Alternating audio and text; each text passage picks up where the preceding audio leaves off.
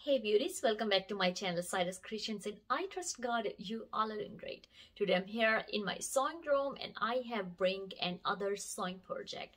Before heading down to the project, if you're new to Cyrus Creations, just go ahead and subscribe. You're gonna learn here sewing, cooking and DIY projects.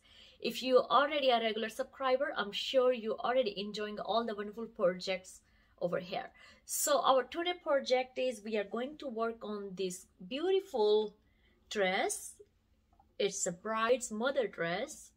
I already have did all the alterations. Just a one project is left which I wanted to share with you all.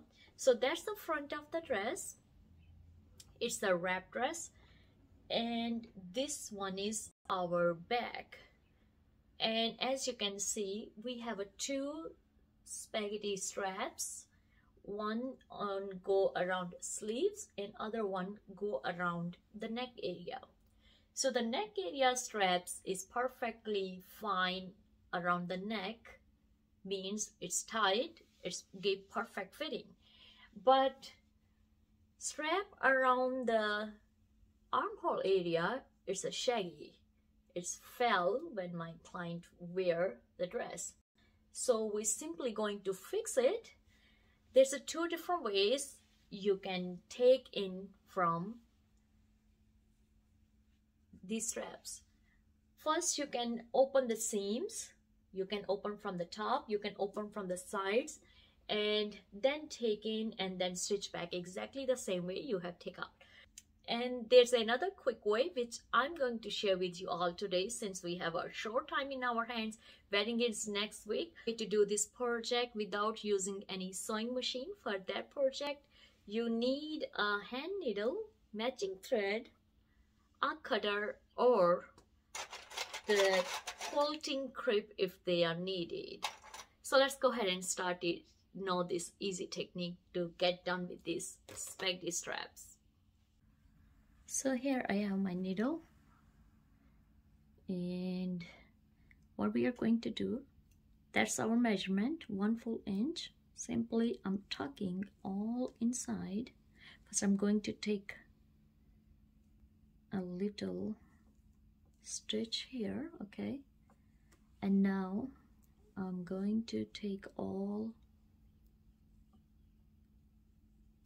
the strap inside, and we simply just going to do a blind hem stitch, back forth. Your attitudes and actions. Family is the best place to teach young men and women about God's kind of love. Today, let's focus on your daughters. 2 Titus verse 3 to 5 says, we are to teach our daughters, our granddaughters, and our younger sisters in Christ the good things in the Christian life, including how to love a husband.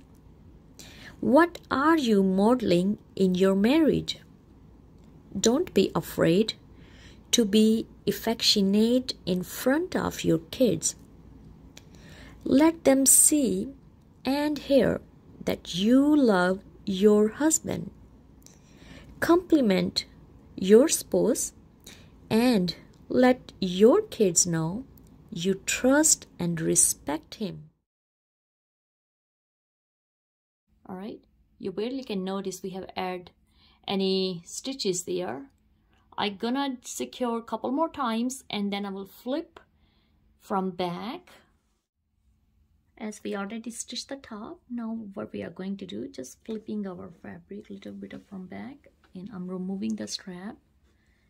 And you see this extra fabric, simply we are just going to stitch a blind hem stitch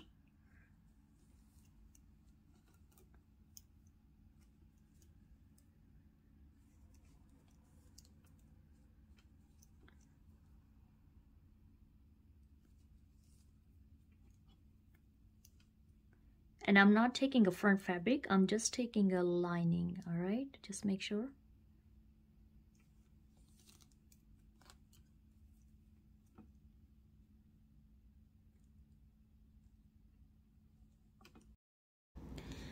Don't disparage or nag him. Deal with disagreements privately. Show your children that making sacrifices for one and other person isn't drudgery.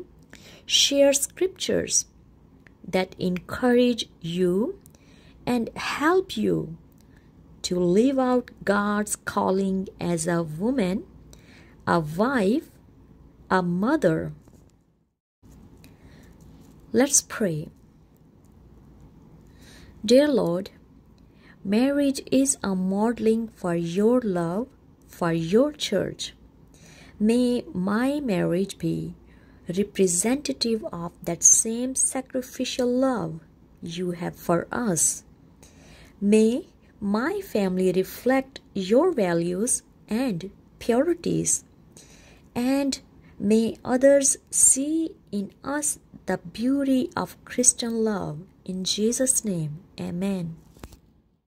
Thank you so much for watching our today's sewing project. As you can see, we have taken from both straps and they looking so neat professionally, and you barely can tell that we have did this project with a hand needle. If you really get inspired by our today's sewing project, please give this video a big thumbs up. Don't forget to hit like, subscribe, and share with your family and friends so many people can learn about sewing, cooking, and DIY projects.